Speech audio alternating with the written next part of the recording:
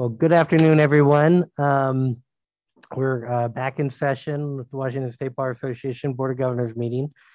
We have with us today guests from the Idaho Board of Commissioners, and welcome to all of you. We're excited about the opportunity to meet with you and talk with you. This has been in the works for some time in the Washington State Bar Association. You spend 14 months almost as president-elect and then a year as president.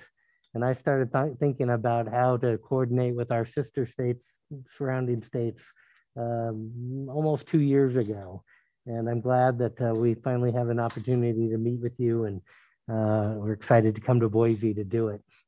I thought the best way to start off would be probably to go around the room, introduce ourselves, maybe say a little bit about what your legal job is, your day job, and then perhaps as a conversation starter, what do you think the biggest issue confronting the Idaho State Bar or the Idaho State Bar or the Washington State Bar Association, as the case may be, and so that we can generate some kind of a discussion about those issues. I imagine that there's a lot of things that we can learn from each other and a lot of similar issues that are confronting both states.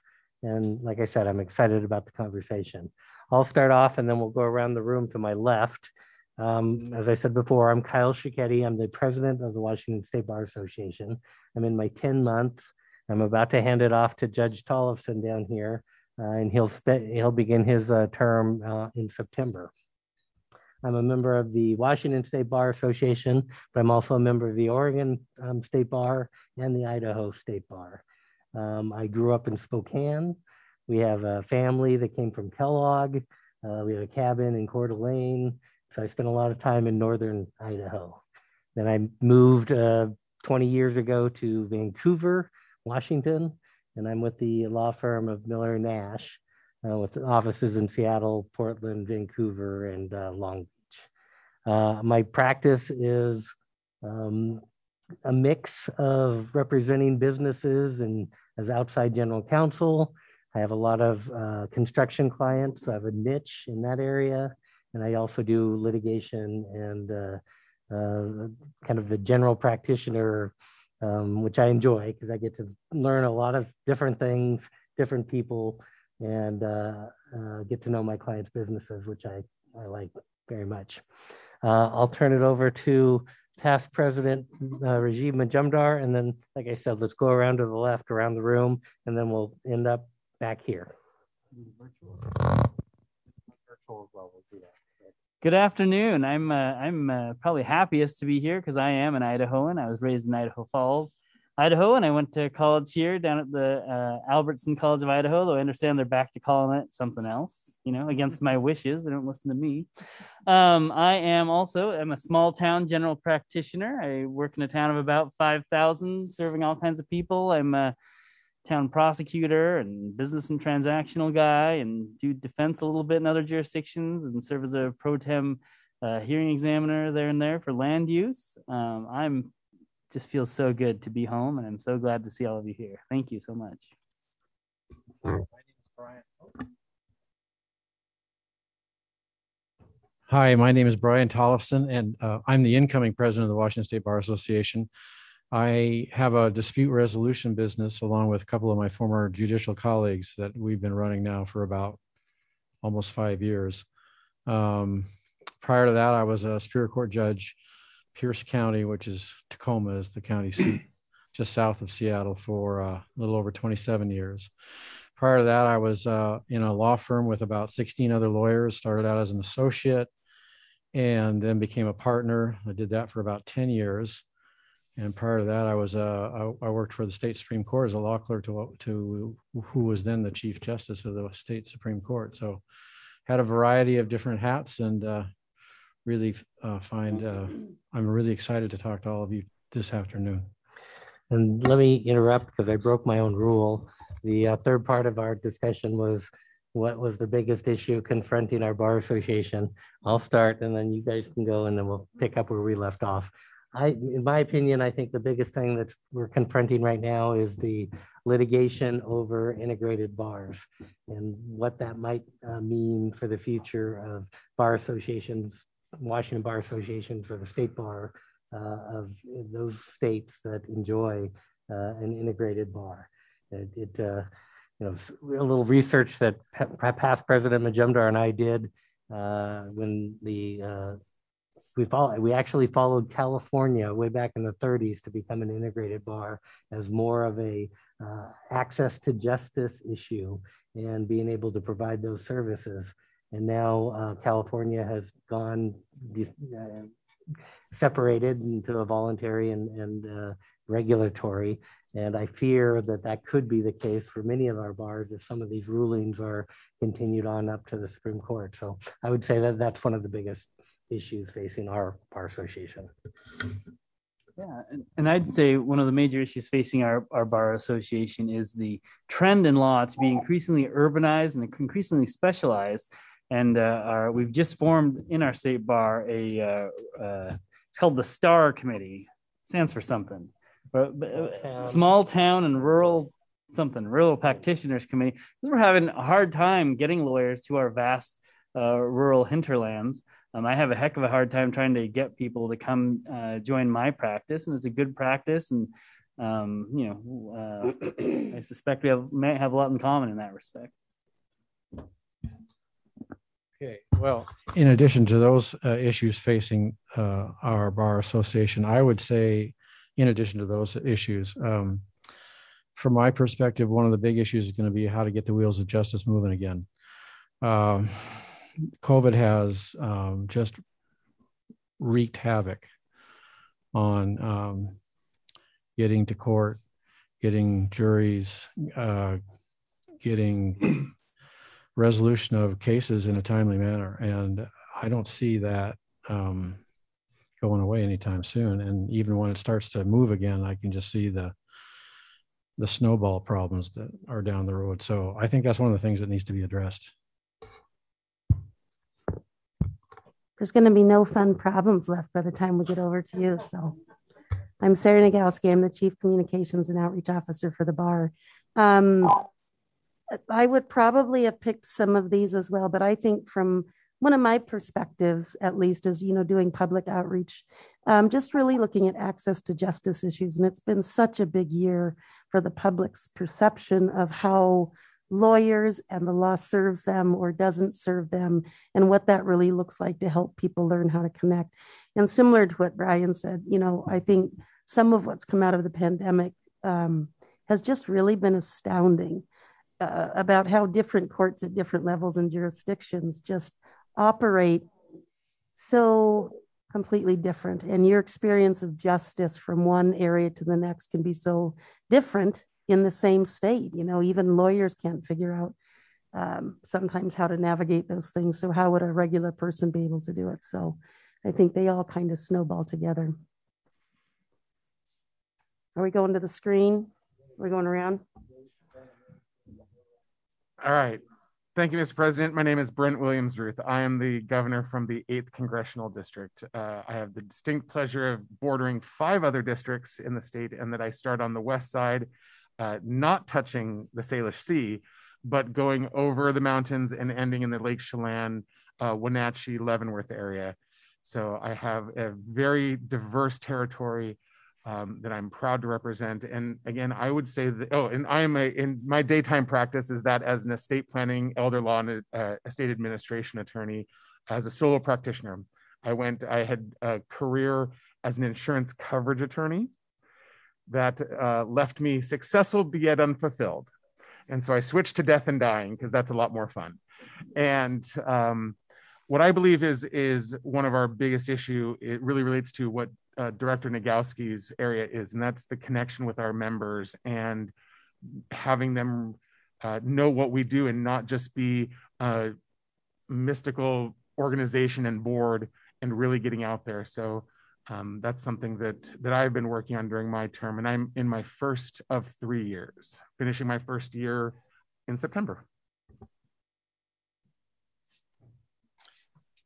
I'm PJ Grabicki. I'm the 5th District Governor representing Eastern Washington. I practice in Spokane with the Randall Danskin Law Firm. I'm also a member of the Idaho and Texas bars. And my practice centers on transactional tax, estate planning, and the like.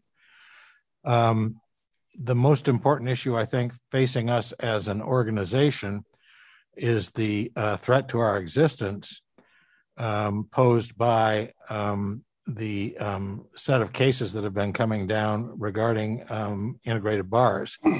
When you read the Fifth Circuit case in Longley, which just came out a couple of months ago, I think in July, that seems to be the most articulate, well-reasoned, and specific case on the issue, and seems to provide possible guidelines to how we can survive as a mandatory integrated bar.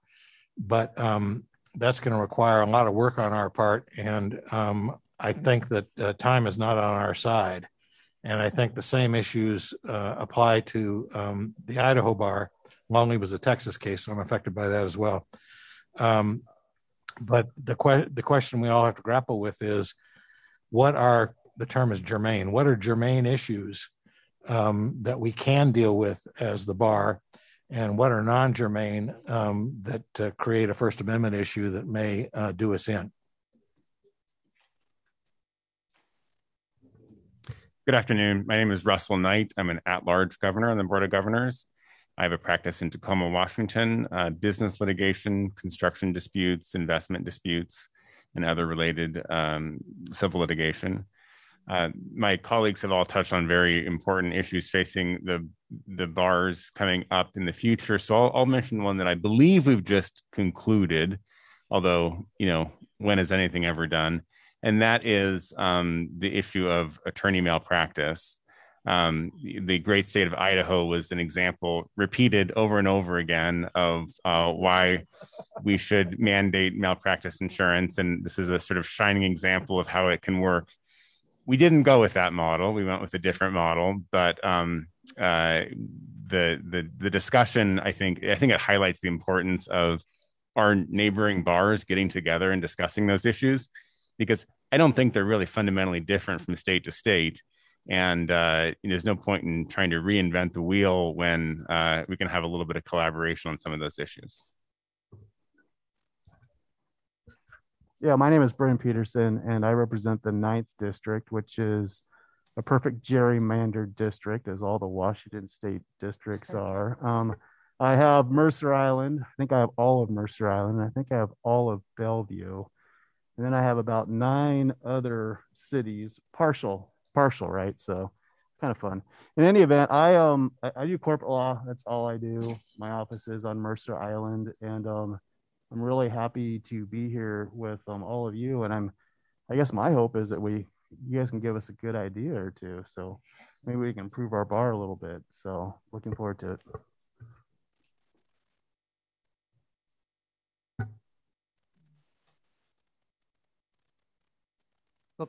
Hi, Brad Andrews, Bar Counsel for the Idaho State Bar. I've served as Bar Counsel for 18 years. Prior to that, I had a short period I started at the Attorney General's office in the Natural Resources Division, clerk for a federal judge, and I was in private practice for 20 years. Private practice was, I started in primarily in litigation. The middle part of my practice was transactional work. I worked with a lot of sports related companies. And then I kind of finished up as they sold their businesses. I went back to a little bit of litigation. From my standpoint, I talk to probably more lawyers than anybody does in the state as part of my job of answering the phone for ethics questions. My concern right now is, where are we going with the future of the practice as it relates to Zoom and pandemic technology? I'm also concerned about the recent surge, and talking to a lot of lawyers in small practices and feeling isolated. And we have we have a wellness committee of the bar that's working on that. I'm not overly concerned about it, but I'm keeping an eye on where are we. I think people were feeling good about coming out, and now that we're maybe moving back in, there's a little bit of isolation in our state is small and it's spread out. You don't feel much of the isolation in the urban areas, but you do feel it in the other areas. Hi, I'm Maureen Braley. I'm the associate director of the bar. So I handle bar admissions, MCLE, and then help Diane out with the general operations and administration of the bar. And I'm really excited to meet with you because I lived in Spokane for 7 years, Gonzaga undergrad in law. And one of your board members, I think I went to law school with Hunter. I don't know if he's on Zoom, but I think he was a year behind me. But anyway, so it's fun to see you. And I think everyone's saying ideas that we definitely talk about on a daily basis in Idaho is what's facing our bars.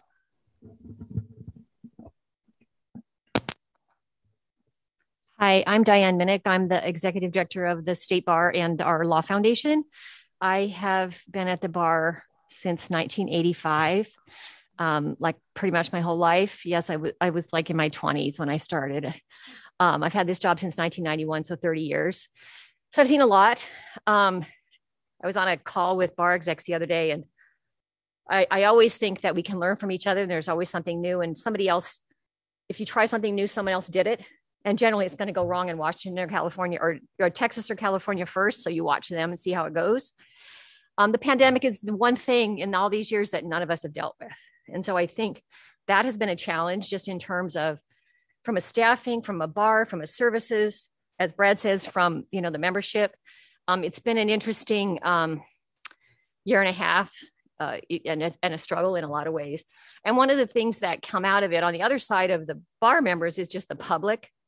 And they're struggling a lot more too. They're struggling with whether they understand the law, what their expectations are. They're angrier about things, the people that call and need help. It's a tough one for our staff. And I think for all of you as lawyers to deal with the people that are just so they're pent up fears and angers and lack of understanding about how the system works. So if we can work on some of that, I think is important to all of us. I'll let the rest of them that actually are the governance people tell them what they think it is and see if I can know if I agree or not. Or know about it. Thank you. I'm Anne-Marie Fulfer. Can you hear me? Okay. I'm Anne-Marie Fulfer. I'm currently the president of the Idaho State Bar. I represent the 1st and 2nd districts, which are the 2 northernmost districts in Idaho. So I border up, and I live in Moscow, which is 8 miles from Pullman. I'm 90 miles from Spokane. I have a lot of friends and colleagues who practice in Washington. And as the assistant dean for career development at the University of Idaho College of Law, which is my day job, I send a lot of students back to Washington to work. So I come from a different place than a lot of people who are practicing attorneys. I see some of the problems as the cost of law school and helping students get through law school without having a lot of debt. Because we want to get students working in rural areas. We have a lot of rural areas in Idaho. But how do they do that if they have a lot of debt to go and work in these small towns? And there are attorneys who want to hire students, but maybe they don't have the salary base to do that. So then we've got complicated contracts that young lawyers are starting out with, where maybe they'll get an advance for 6 months, and then after that they'll get paid 50% of what they bring in. And it's so I guess I see money as the big issue going forward with from law student to young attorney and on. I'm Kurt Holzer. I'm a plaintiff's personal injury trial lawyer. I'm a past president of the Idaho Trial Lawyers Association and the president-elect of the state bar. That give you an idea of who I am and where I come from the perspective of law. But Anne Marie and I both have this focus, I think, that was brought up early, which is how do we make the practice of law in rural communities and bring this idea of access to justice, and also the important one of the things that's important to me is the lifeblood that a attorney in a rural community brings to that community. I was just chatting with a good friend of mine who's been practicing in Weiser. He's shutting down at the end of this year. It's one more small town with one less important lawyer practicing law. And I think as a long-term issue, that's probably the biggest issue. Obviously, managing the pandemic, getting people in the courthouse, responding to our cultural, these fractures that we're seeing culturally related to the law. All those are short-term critical problems we need to address. But I think from a long-term perspective, this division that we're seeing between urban practitioners, I mean, I'm a big city boutique practitioner. I'm talking about how do we create more general practice rural lawyers. But I look at the problem and say, this is going to be something that rips at the fabric of us as a society and a country if we don't come up with solutions to it, whether they're the financial solutions. We've seen South Dakota has some issues, has had some approaches to it, and we're starting to look at that. We had hoped to do more during our term, but this damn virus thing. So hopefully we'll be able to carry this forward with the next group of commissioners, and we'll be able to put some energy into that over time. So. Good afternoon, everybody. I'm Kristen Bjorkman-Dunn. I'm a commissioner from the 4th District in the state of Idaho. So I live and practice in Boise. I work in private practice. Most of my work falls in the arenas of business and real estate. Do some other little things on the side, but I'd say that's most of what I do. I guess my love for those practice areas came from almost a decade of working in-house corporations that did, commercial finance, commercial real estate development, retail shopping center development, that sort of thing. Early on in my days as a new lawyer, I actually clerked in the Snohomish County Superior Court. So I lived in Everett, and I count that as one of the greatest jobs that I ever had. I thought my judge was outstanding, and Snohomish County was an interesting place to be. I have lived in a variety of different places in Idaho during my life. So I've lived in really small communities. And like I said, I currently live in Boise, which is the largest, this is where the bulk of the population in Idaho is at. And I see that it's difficult in a state like ours that is so large. We cover, we have so many square miles. It's really hard to keep people in touch with one another. And we constantly hear as commissioners, but also just as lawyers living in Boise, about, well, everything in the great state of Boise. What about what's happening for us and the rest of the state? And I think that that's one of our challenges. I would say that I echo all of the challenges that have already been shared by the group, but I really do think that there's a need for us to try to make people feel like that we're all part of the same bar, no matter where we practice. Good afternoon. My name is Gary Cooper. I represent the eastern part of the state. So that's Pocatello, Idaho Falls, Rexburg. Those are the primary communities in that portion of the state. We're a very rural portion of the state. So a lot of the problems that have been addressed about getting lawyers into rural areas, those are definitely problems that I see and hope to be able to do something about. I grew up in Idaho. I was raised in the Boise Valley, went to the University of Idaho in Moscow, and now practiced for 46 years in Eastern Idaho. I do a little bit of everything, but probably civil litigation is the main focus of my practice.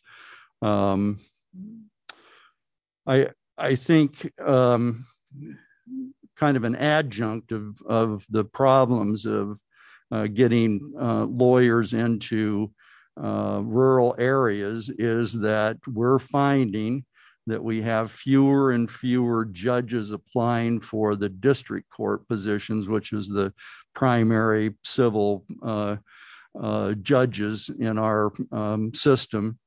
And part of that comes from the expense of moving to a new community, leaving Boise and going to Idaho Falls or Pocatello or some of the other communities like Soda Springs and those places is overwhelming. You can't do it. And as a consequence, we have fewer judges applying, fewer quality judges. And I think the other piece of it is that we encourage young lawyers to go to the rural areas, but you would think with all of the communication systems we have now, we would be closer. We're actually further apart. And I don't think that they feel that they have mentors, people that they can come to with problems and even legal issues just to discuss how to accomplish some of those things. And I hope we can figure some of this out. I think it's a huge problem, and it's a huge problem to the existence of the legal system, really. So thank you. So my name is Matthew Dresden. I represent the District 7 North in Washington, which is the northwest part of Seattle up to Snohomish County. Go Snohomish. My practice, I'm a solo practitioner. I primarily do entertainment work, representing filmmakers and production companies. I also do IP and some corporate work. And I'm an adjunct professor at Indiana University School of Law. The challenge. So I think I believe that the biggest challenge facing the Bar Association are the court cases relating to the integrated bar. But rather than go over that, I'd like to talk about something different, which is sort of technology and sort of the way, and I think talked about a little bit with Zoom and so forth. But I think technology writ large and the ways in which it can and should be integrated into the practice both of lawyers and the Bar Association, and it touches so many things: access to justice, efficiency of the court system, privacy, and I think the way in which can be done intelligently, comprehensively, and hopefully in a somewhat cost-effective manner is a big challenge facing a lot of lawyers.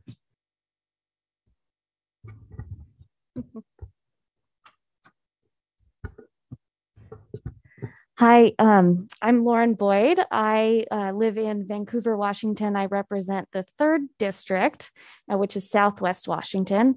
I'm a criminal prosecutor for the Clark County Prosecuting Attorney's Office. Right now, I lead our domestic violence unit at that office. I think that the biggest challenge affecting our legal system probably across the country is access to justice. How do we increase it? How do we let the public know that they have access to justice? How do we let them know how to go about accessing justice? What their perception is on whether justice is fair, I think affects all of us and affects the ability for the rule of law to rule our country. I have been, as horrible as the pandemic is, I've been a little bit encouraged by how quickly, at least I've seen in Clark County, the wheels of justice moving to try to keep up with the pandemic and having Zoom court, for example. We're seeing victims and defendants and litigants be able to appear in court over Zoom without taking the entire day off their work or figuring out how to get down to our court system.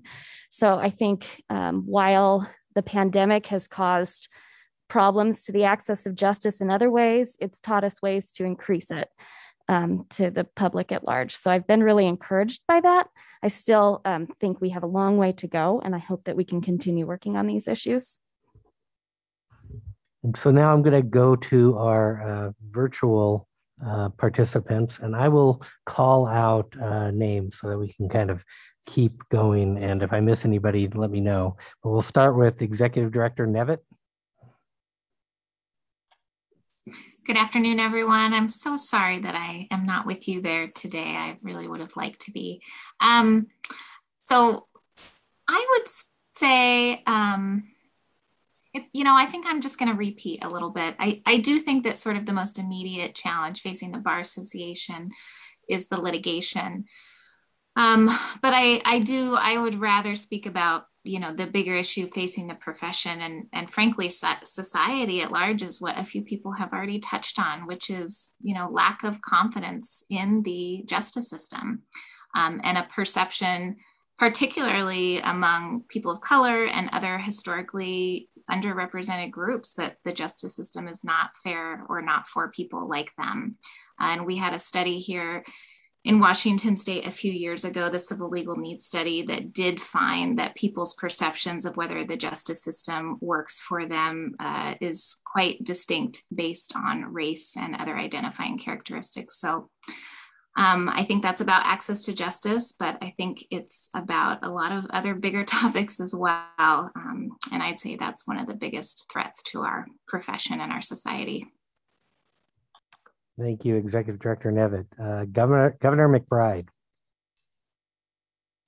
Thank you, Mr. President. Welcome, everyone. I'm Tom McBride. I'm from the 10th District Governor, which is South Puget Sound, probably centered around Olympia, our state capital. I grew up in Spokane, was born there, grew up there. And a little bit like Kyle, my brothers and sisters and I all have a lake place that's north of Post Falls, Idaho. And I have a brother in Boise and family in Idaho Falls. So I don't see the line between Eastern Washington and Idaho so clearly. I went to WSU for undergraduate and University of Washington for law school. I started as a King County deputy prosecutor doing tort defense and then moved through the different criminal departments and ended up specializing in child abuse cases. After that, I went to work for the Association of Prosecuting Attorneys for a pretty long stretch of time. And now I'm working as the legislative director for the Department of Fish and Wildlife in Washington. I think I agree with all the issues raised. I might have a slight difference of opinion on the integrated bar issue. I'm kind of open to this discussion about regulatory versus voluntary. And I'm curious if there's time and if it's appropriate, if you have thoughts about that from the Idaho Bar Association perspective. So thank you. Thank you, Governor McBride. Governor Dan Clark. Carl, thank you. I did a written thing that I'll share to read, but yeah, I wore the vest though. Yeah, I mean, for the Vandals, so to go Idaho. But yeah, thank you. Governor Clark, will you be emailing that to me so that I can read it? It's right here. Yes. Yeah. Okay. In chat. As soon as I get it, I'll read it. Oh, it's in the chat. Yes. Here, let me read that. Scroll up. Dan Clark says, I'm the district board governor out of Yakima, Washington, starting on his 5th year on the board. I'm the current treasurer finishing my 2nd term, and I'm the president-elect that will be the president-elect this fall, being fiscal year 23 WSBA president.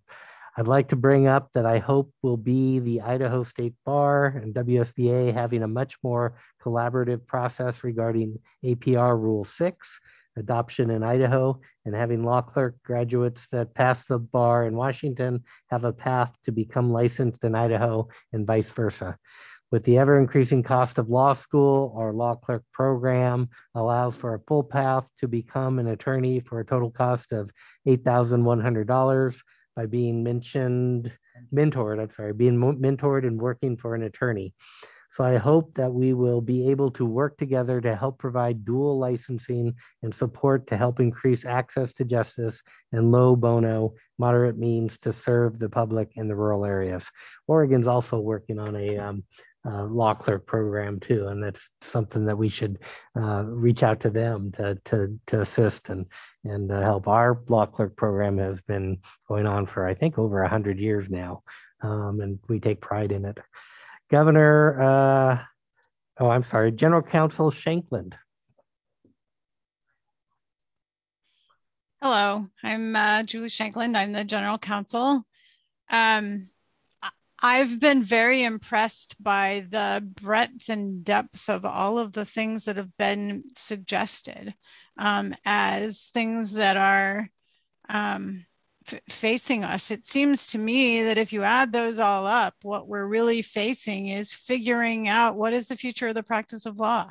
How is it regulated? How does it happen? Who gets to do it? Who, it's a remarkable amount of opportunities and challenges. And I guess I don't know how the rest of you feel, but I think that all of the people in this room have an amazing opportunity to affect what that looks like. And so I'm hoping that everyone is more excited about the opportunities than you are scared about the challenges. Thank you, General Counsel Shankland. Governor Serena Sayani. Governor Sayani is our newest member of the Board of Governors. She was sworn in today by Justice Yu of our Supreme Court. Governor Sayani. Yes, I'm fully in support. I think there's some amazing programming that needs to be done through this, and obviously it's an important aspect of our bar and the services that we provide to the members and our community as a whole. So I think this is a really important program, and I'm fully supportive of it. And tell us a little bit about you, Governor Sayani. Sorry. So I am District 7 South, the new governor for this district. I just got sworn in this morning. And I'm a commercial real estate lawyer in Seattle at Stokes Lawrence. In our Seattle office, we also have a Yakima office, but I practice here in Seattle. I'm a commercial real estate lawyer. I'm a shareholder at the firm. I've been practicing for 16 years now. And I am just joining the Board of Governors this year, excited for my service, and active in many other boards and other organizations across this, across the state through commercial real estate and the Bar Association. So thank you, Governor Sayani. Governor Stevens. Good afternoon, everyone. I'm Alex Stevens. I am so the Board of Governors has 3 at-large governors, and one is an at-large governor for young lawyers. The other 2 are at-large governors because a number of years ago it was decided that we wanted to make sure that people were elected to represent historically underrepresented people around this table. I'm a civil rights lawyer and I always have been. This is my 40th year in the bar.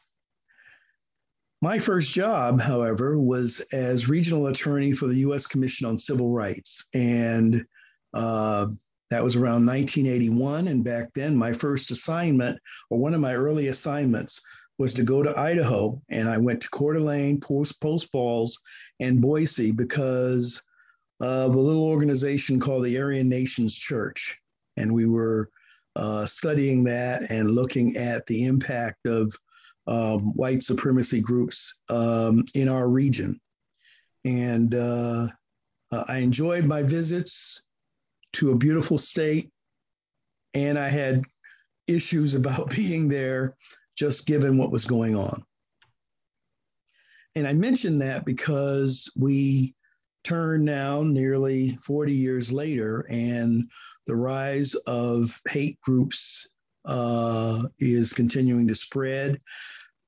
Things that I thought were fairly settled in the area of civil rights, like voting rights, are now called into question.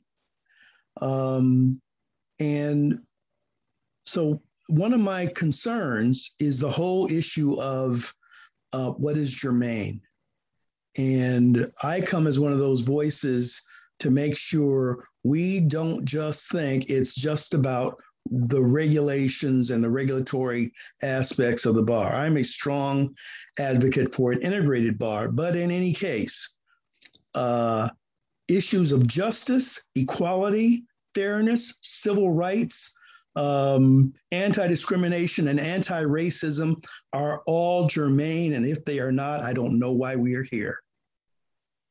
And so Yeah, I get on my soapbox about that, but I get concerned that the way we want to take a look at germaneness is to remove the issues that, in fact, our profession put in place in the first place. And so that is our task, as if we talk about access to justice or equal justice or whatever, then we can't step away from those issues because those issues are prescient and growing. Thank you, Governor Stevens. Director Plachy.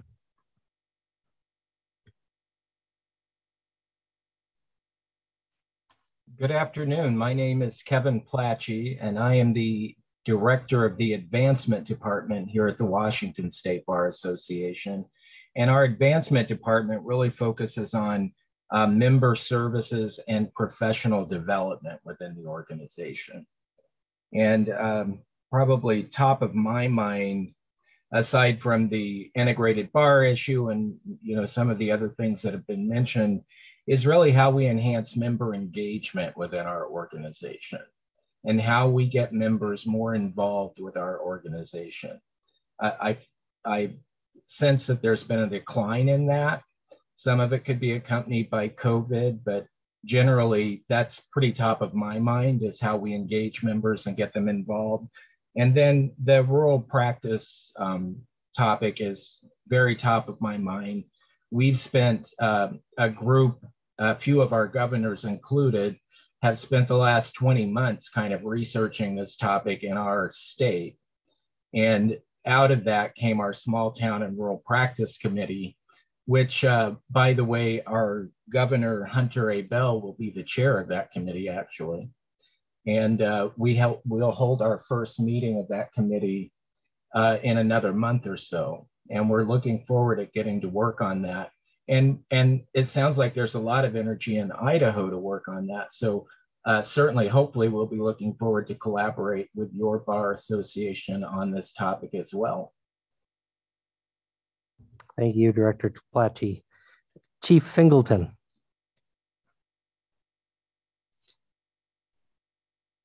Hello, good afternoon. My name is Diana Singleton, and I'm the Chief Equity and Justice Officer at the Bar Association and also a member of the bar as well.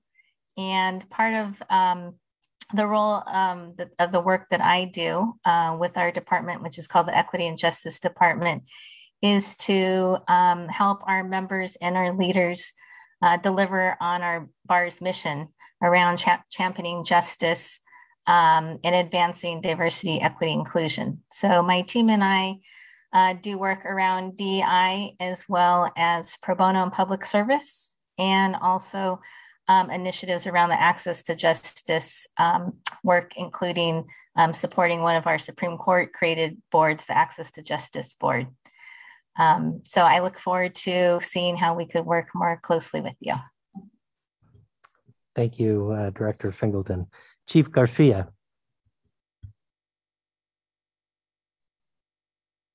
Hi, everyone. Good afternoon. My name is Renata Garcia. I'm Chief Regulatory Counsel. I joined the bar about 6 years ago. I started in the MCLE department. And as you know, we have committee with Idaho, Utah, and Oregon. And I always thought it was interesting that the agreement is called the Boise Protocol. Anyway, today I oversee admissions, annual licensing, MCLE, our limited license programs, and our law code program, which is our alternative to law school education. So it'd be great to work together towards a reciprocal admission agreement in the future, and maybe we'll call it the Olympia Protocol or something. Thank you, Chief Garcia. Chief Ende. Thank you, President Cicchetti. My name is Douglas Ende. I'm the Chief Disciplinary Counsel at the Washington State Bar Association, and I've been the chief coming on 15 years now. I am very pleased to see my counterpart, Brad Andrews, in the room over there. Brad and I have crossed paths and worked together many times through our association with the National Organization of Bar Council. And I'm even more disappointed now that I'm not there with you in Boise, so I can spend some time with my old friend Brad. Hey, Brad. One of the frustrations of going at the end of the line in a exercise such as this is all of the cool and interesting ideas for what's challenging have been taken, and I don't want to harp on things that have already been said, but something that I have been thinking about and focusing on, partly through my work on the ABA Standing Committee on Ethics and Professional Responsibility, is lawyer mobility and cross-border practice, which has become an increasingly important and acute issue in the era of the pandemic, with the increasing frequency of remote work and the ability to work from anywhere. The issue of cross-border practice and what it is cross-border practice has been a real focus of attention, and questions are certainly coming up as to whether Model Rule 5.5, which is the traditional effort to regulate cross-border practice and what is or is not the unauthorized practice of law, is that still a viable rule, which is also important for regulators and state bars, because the more mobility there is, the more complex the questions become as to who has responsibility if ethical issues and transgressions arise to deal with those investigations and prosecutions. Thank you, Chief Ende. Director Kleinfelter-Theo.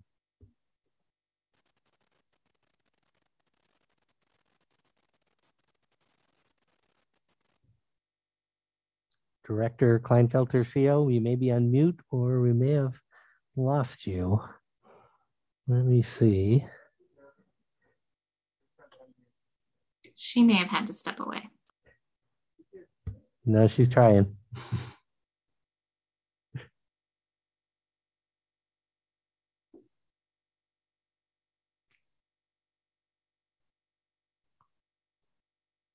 Well, you work on that, Director Kleinfelter-Theo, and I'll have Executive Administrator Bynum introduce herself. Executive Administrator Bynum. Well, you can introduce yourself just to these folks.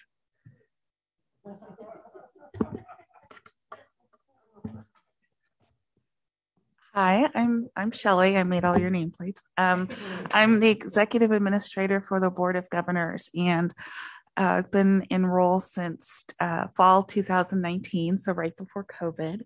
So this is exciting to actually come out, especially to Idaho, and see people.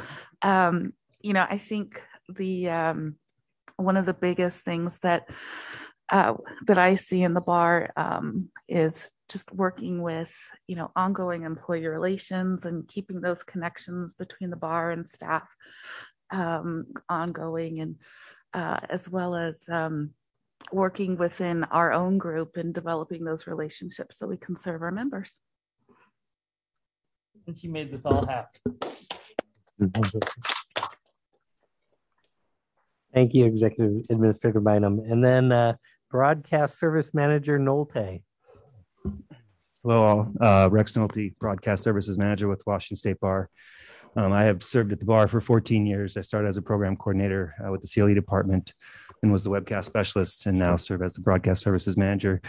Majority of the work we do is with the legal education department for our CLEs. We all of them are available live online as well as on demand. I also attend the board meetings to make sure that all can participate. I've been here 14 years. I am not a member of the legal community. I'm a member of the community. Access to justice is clearly number one that I see and hear about. And I agree that it should be at the forefront. We just wrapped up a 3 days Access to Justice conference, along with the Access to Justice Board, Washington State Bar Association, and many other sponsors. We held 40 sessions, over 500 attendees. If you'd like to hear about some of these Access to Justice from our folks in Washington, please visit the WSBA ATJ YouTube page in the next couple of weeks and hear directly from the folks. experiencing these issues. Thank you. Thank you, Broadcast Manager Nolte. Back to Director Kleinfelter-Theo. Thank you for your patience as I grappled with technology issues. Hello and good afternoon, everyone. My name is Glennis Kleinfelter-Theo, and I am WSBA's HR Director and Chief Culture Officer. I am the newest member of the executive team. I've been here for 5 months, and I've loved every minute of it. I'm also not a member of the legal community, but I do bring 20 years of experience from the education and nonprofit sectors. I specialize in centering employee and organizational wellness through an equity intuitive lens and with compassionate leadership. So what that means is I am working to support our employees so they can provide the best possible support to our legal community and members. Thanks.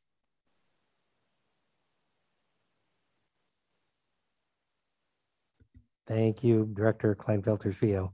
Member Engagement and Member Services and Engagement Manager Unite. Oh, hi, everyone.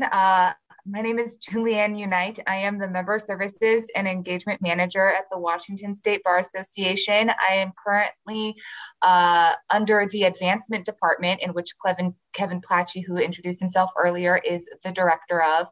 And primarily, my team focuses on new member programming, mentorship, our sections portfolio, and other member benefits and services like our insurance marketplace that we offer to our members. And so lots of member services and professional development that my team goes forth and supports for our members, as well as the STAR committee, which Kevin had also explained to you all is housed under my portfolio as well. And I echo kind of everything that's been said regarding the challenges. I think I am part of the legal community, but not the Washington legal community. I was licensed in Nevada, but I was born and raised in Seattle. So I have kind of this, insider outsider lens. And I think one of the things really top of mind for me, especially as still considered a young lawyer by general definition, is student loan debt and how to address student loan debt that is so insurmountable as the majority of our profession starts to age out, and this newer profession is coming in with challenges that previous professionals have not faced. So that's top of mind for me on a personal level, but also on the larger macro legal community level. Thank you, Manager Unite. Did I miss anybody?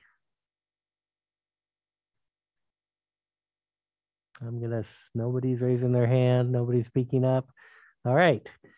That was a lot of introductions, but I think it gives everybody a little bit of a feel for who we are and what we do. Let's start. President-elect. Good question. Well, let me do my thing here first, and then we'll turn it over to you for a minute. So one of the fun things that I've found as president is to be able to go out and meet with members all around the state. And COVID has put kind of a damper on that. We had a slow start, but we've been doing that in the last month or so, meeting with folks in Shelton, Washington and South Bend, Washington. We met in Coupeville and Mount Vernon, small communities, and many of which mentioned the rural practice. And that's one of the things that we talked about here. And that might be a good starting point for having a discussion. Those conversations that we had started out as kind of more of a presentation, but they evolved into a discussion, a conversation with people that was going back and forth.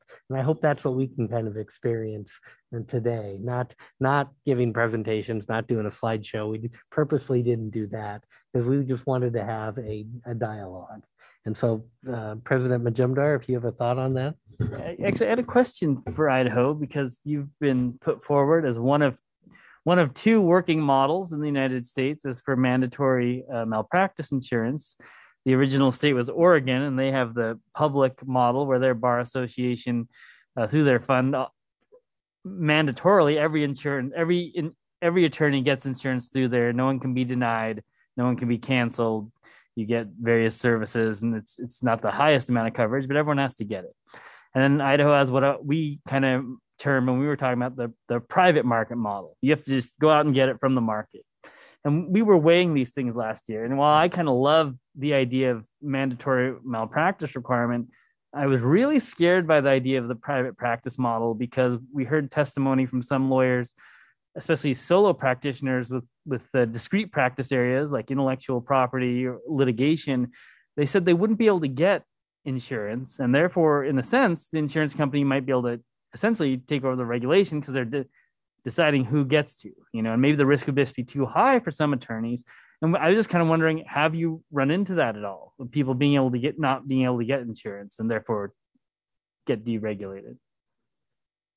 I think we'd probably defer to Maureen or Brad or Diane on that. I mean, that's going to be. I can let Brad too. No, actually, everyone's gotten it. I think that the biggest, and Brad and I talked about this the other day, and he can elaborate if he wants, but the bigger issue has been people who do part-time practice. If you practice full-time, you're able to get it. And people have not, the first 2 years are a little rough, just trying to get everybody to figure out what they needed to do and how they would do it. But beyond that, not that I know of, people don't say much anymore. The bigger issue is if you're an older lawyer or somebody only wants to do 1 or 2 cases, that you still have to get it. And that's where they get caught up more than the specialty areas or the small town practice. Brad, do you want to add anything to that? No, she's right. The answer is no. We have had nobody has called and said, I can't get coverage. Basically, I work with a lot of lawyers that are, for lack of a better term, on the glide path of retirement. They haven't, they've kept their license active. Then they want to do something. Our trigger is if you do something for private clients. A lot of times I just work with them in finding somebody to partner up with and basically get a rider for a certain period of time. So even those lawyers, now some people like it because it allows them to actually retire, because they can say, I no longer have malpractice insurance.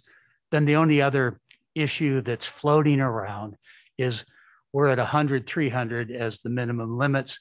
And there's been a lot of debate from all sides that it should probably be increased, but and so there's a possibility that we will have a resolution in the future to raise the limits. But I think if we're involved in that, we're going to sit down with the private insurers and kind of get their feelings on where they think we ought to be. And we have not, the other thing, I didn't get any feedback at all. One of the concerns we had originally was whether we were going to become a captive market and the insurance companies were going to be able to increase prices. We have not had any complaints about that. And I have not had any lawyers calling to say it's just prohibitively expensive for me. So we've kind of just, it's worked out well. And the questions have really died. The first year there were some questions from people just, where do I fit in? But everybody's got it figured out now. And I don't, how many years have we had it? I think we're in 4th year and very few inquiries. I specifically asked ALPS today, in fact, and I will disclose that I am on the board of ALPS and have been for 20 years, but that they, doesn't make a difference in terms of whether it's mandatory, hasn't made a difference in terms of cost. And as they said, and I know, having watched it for all these years, if an insurance company is doing what they're supposed to be doing and doing it right, whether it's mandatory or not is not relevant. It's underwriting. What is the exposure in your own state? What's the claims history, case history in a state? And then that determines what your insurance rates are. It has nothing to do with whether you are or not. So we haven't seen any, other than if you have a couple of big bad cases in your state, that's what changes your insurance rates, not so much that it's mandatory. So Thank you very much. And how has been the reception now? As Brad said, and Maureen talks to a lot of people also, we don't hear much. Uh-huh. We had a lot of working through our rule is very limit. I mean, it doesn't say much. So we kind of had to wing it a little bit on what does it mean? Maureen and I, with the court's help and board's help, but we don't get many questions. People just do it. And you also had a disclosure requirement at one time around 2006. 2006, I think, is when it went into place. And we just did that. It's coming into effect, I think, next month, to disclose lack of insurance as a step toward influencing and persuading more people to get insurance. Did that actually help Idaho? Well, only because the lawyers got confused. I mean, you know, when we did that, you had to disclose whether you did or did not have insurance. It was a form you filled out with your licensing. And some people thought it meant they had to get insurance, so they did. And we're like, okay, but that's nice. That's not what we said. But if that's what you want to do, that's okay. Huh. And if it pushed you over the edge to do so, that's all good. So do you remember how much of a gap you were? I didn't think to look at those numbers up in terms of how many did. I think our numbers, I should know that because when we did the mandatory, I want to say 70% of the lawyers ish had insurance when we went to the bar and asked about mandatory. Uh-huh. It was pretty high. Right. And I think ours was 84%. Yeah. And it might have been higher, but I'm thinking it was at least 70. 75. Yeah. 75 yeah. 80. Good. So it was pretty minimal. Governor Williams-Ruth. If I could just follow up on your notice, because with our notice requirement that kicks in on September 1, it's notice to clients. It's not notice to the bar. So did Idaho have that where they had to notify their clients? No, we did not. Thank you. And I know South Dakota, many states did that instead. No, we just they had to tell us. And if somebody called, we would tell them, but you had to ask the question. Governor Grabicki. When we tried to enact mandatory malpractice insurance, we tried to do it at the Board of Governors level. As I recall, Idaho did it by referendum, correct? We do everything that way. We don't have a choice. Everything has to go to membership first. And was that in the form of a proposal from the commissioners, or was it something, a groundswell from the populace? It was from the president of the bar at the time, but the commissioners did not put their name on it. She put it out there herself, and it was pretty much without a lot of, there was no task force, there was nothing. She put it out to the membership, and honestly, I told Marie, I didn't think about it a lot, and I didn't even think about how it was going to work because it never occurred to me it would pass. And it did. And the court said yes. Yeah, I think our problem was that because we were doing it at the Board of Governors level, this let a small group of complainers, people who didn't want to buy insurance, raise a ruckus. And we ended up doing this fallback where we got to notify the client in writing.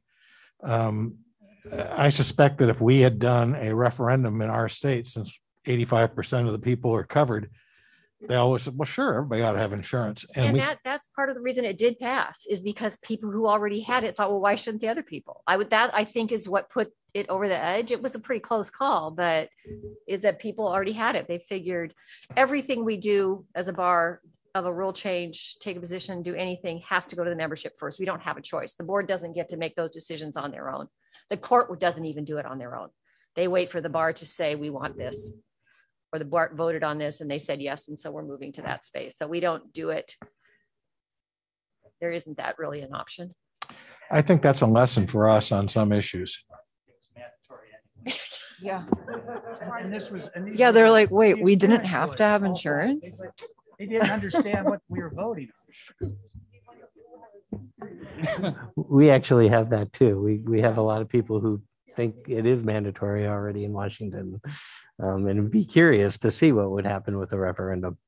And the public doesn't understand it. You don't see like the public is completely surprised. You talk to anyone that's in the public, or you talk to people that are doctors, or they think, are you kidding me? You people really don't have to have insurance. It's surprisingly, the general public and the people in other professions were completely shocked that lawyers don't have to have it. Governor Knight. So do you recall about what the split was on the vote of the members? Was it It was close. It was 51, okay. 50 something percent. It was a very close vote. I can't remember what the percentage that voted. I'd have to go look that one up. Yeah, that's very interesting because it's recently, for the last 4 or 5 years, it's been a hot topic for mandatory malpractice, but it's been a topic for decades with Washington. It pops up every once in a while. It was hot in the 80s. It was even presented in the 60s, and we'll see it again, I'm sure. We've had some discussions with Oregon's model to see if we could borrow their model to bring it to Washington. That hasn't gone anywhere, but it's an interesting idea. And you're big enough to do so. We weren't. Yeah. We don't have enough. Our population of lawyers is not large enough to have that model unless we partnered with someone else. Well, that's interesting because some of what we've been talking to them about is perhaps Washington is too large. It may not work with somebody that's twice the size of Oregon. And who knows, that might be true. That might not be. I don't know. Any other discussion about mandatory malpractice insurance? Any other burning questions? Governor Knight. Not directly about mandatory malpractice insurance, but it raised one issue. So every single issue that goes to the membership in Idaho, if we want to change a rule, yes. The Board of Commissioners doesn't vote on anything. They can vote to submit it to the membership, but it does not go to the court. So how often are there these referendums? We run the process every year. Okay. It's a process in place every year. Some years we don't have resolutions, but if we do, they do that. And like our license fees, to change license fees, we have to go to the membership first, then to the court, then to the legislature. So we don't do that very often. Sure. Governor Peterson. Yeah, I mean, that seems like a really interesting idea. How does it work, or how do you guys feel it works for your state? Like one of you guys. I think it works quite smoothly. Maybe it is because there's only maybe 6,000 of us right now, but we travel around the state, meet in every district. Every district has a meeting, has a vote at the meeting that people can attend, that the commission presents at. Referendums can be brought by members of the bar, can be brought by organizations, can be brought by the commission. The commission can say, we support this one and encourage you to vote for it. It's like a board of directors, things that you get for companies you've invested in. We want you to support it. There's some where it's like hands off. I think this one was a hands off one we're talking about. There's some where, you talk to a commissioner and the commissioners are going, no, stay away from that. You got some wackadoo who's trying to push something, right? So it's like any other electoral process that goes through, and recognize it has to get, if it gets approved by the bar, the court still has to say yes or no. There are things that have passed. The bar has said yes. We had one the last couple of years. That's the only time that's ever happened. Where the bar 60% said yes, and the court said we're not going to adopt that rule. So it happens. Yeah. So in the years that I've been there, we've had one time where the court did not adopt that rule, and it was 8.4G. So that was a controversial. Again, the quiet, the smaller group got, and there've been one time that they adopted a rule without us. It was in our bar commission rules, which is the regulatory rules, and that had something to do with online their court filing system. Had nothing to do with anything really. The wackadoo part. President-elect Holzer speaks the same language as Governor Grabicki. Governor Dresden. I grew up in Texas, so Governor Dresden, and then Governor Peterson. Yeah, just following up the election process. What sort of turnout do you get, and what sort of process do you use for the election? Is it all electronic? It's still paper. We do either you can vote in person at the meeting, or we just send ballots to everyone. I think we can do electronic. We have not done for this particular thing yet, but we do our commissioner elections now electronically. We haven't had a resolution for the last couple of years. So if we do have any this year, I think we'll have to try to figure out how we go about that. And what's the turnout at these elections? Depending on the issue, anywhere from 10 to 15 to 30 to 40 to 30 to 40%. I mean, we've gotten up to half the people voting. Usually it's more like 20 to 30%. Governor Peterson. Yeah, do you feel that makes the members feel more included and makes you maybe potentially have a more active bar? And then I guess the second question.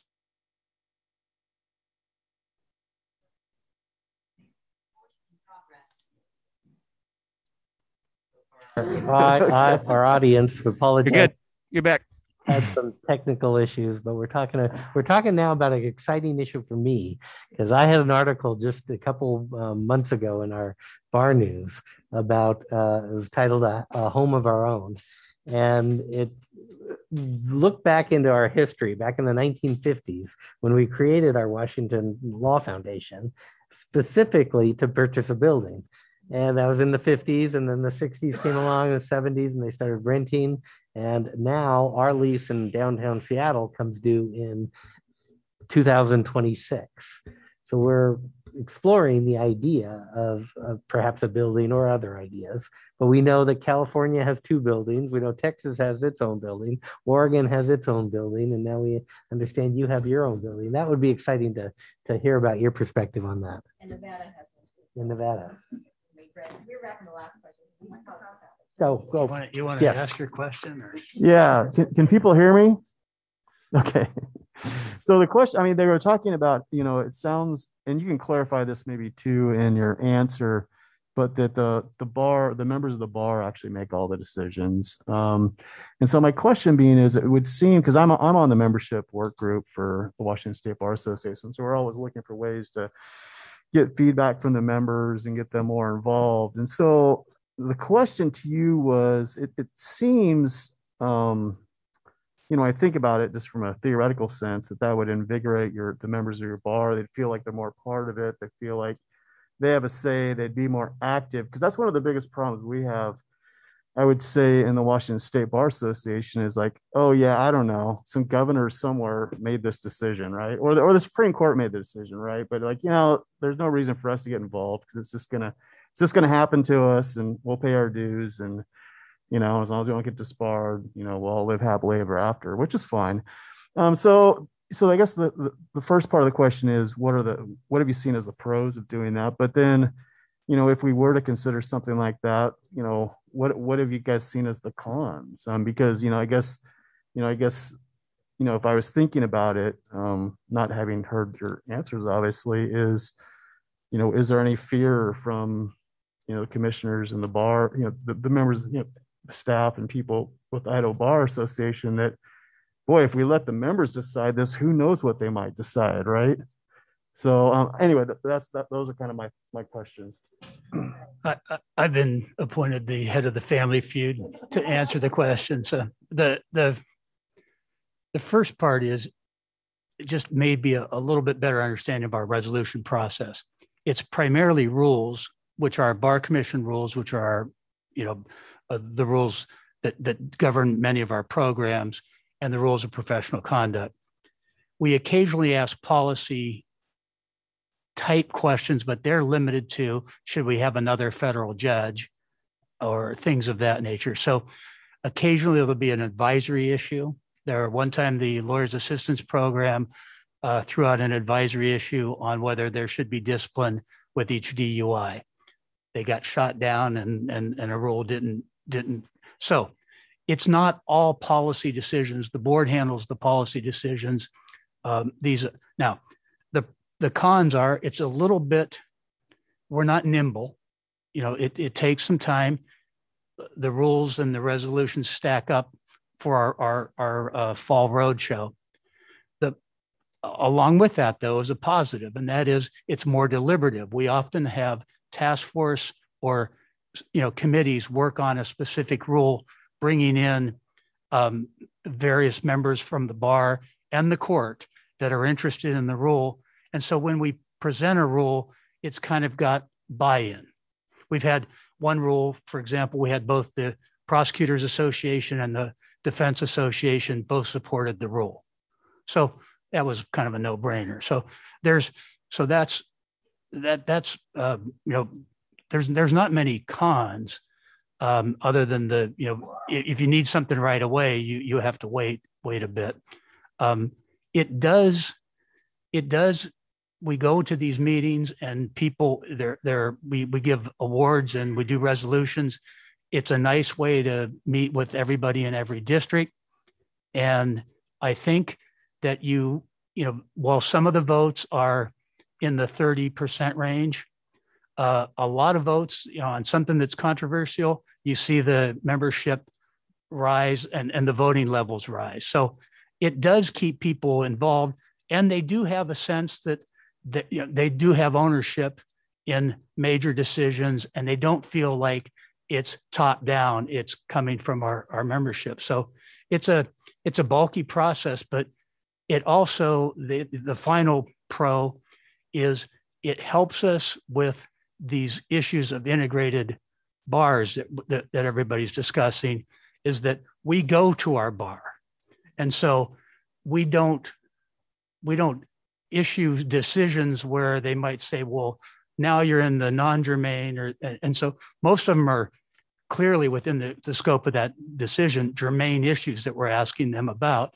But it helps us keep on track on germane issues, and they buy into that, and they do feel that when you vote, you feel like you have some stake in the game when the rule does pass. So.